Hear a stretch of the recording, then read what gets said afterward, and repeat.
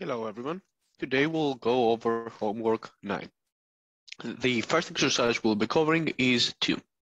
We are asked to consider the function f of x, where x is the date as an input of the function, and f of x, the value that we get back, is the price of gold rounded, and it is our output.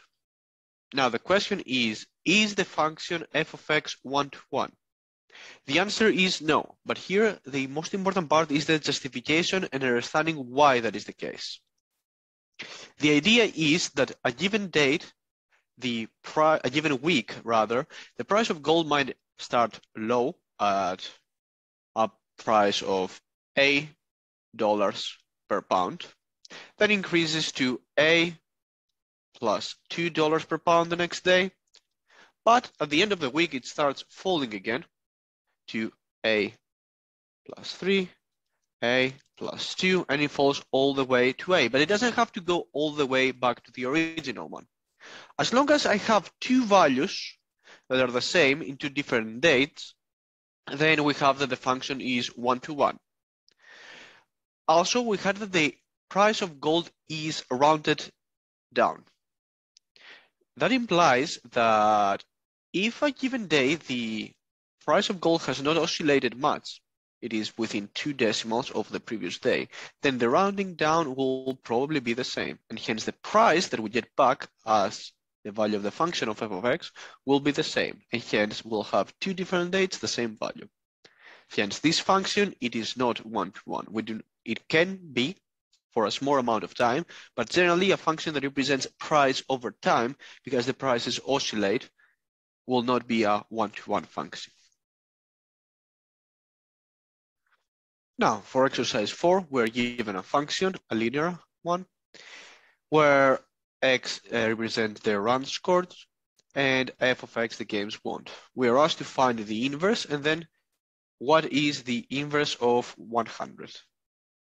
And let's start by finding the inverse. The process is the following.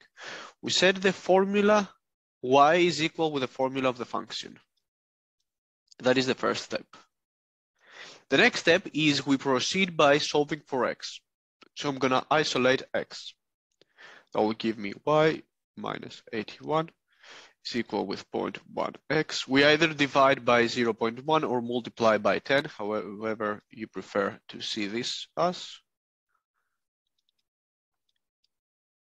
And now that we have isolated x, the next step is we change the variables. The previously y will become the x, and the previously x will become the inverse function.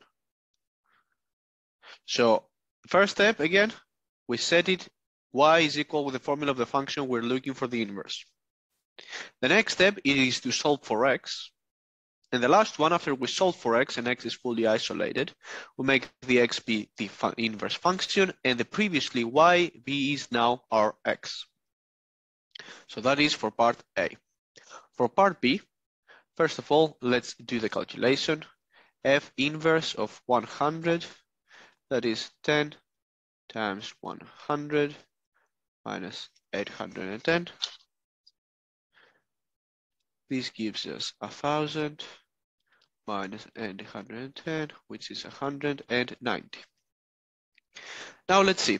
The original function was accepting numbers of runs scored, and it was giving back, the output was the games won.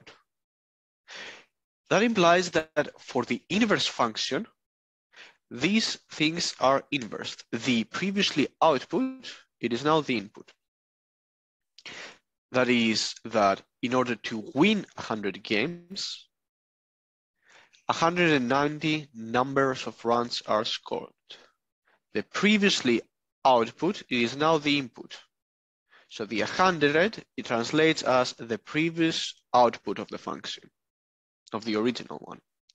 And the now output translates as the previous input.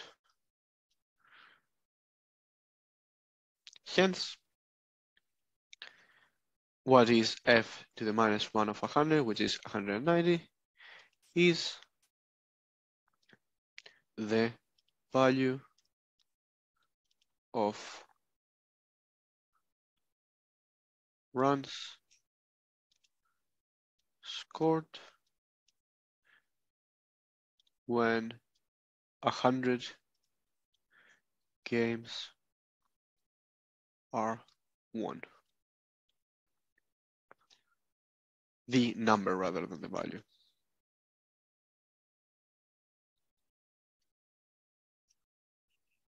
That is all for exercise 4.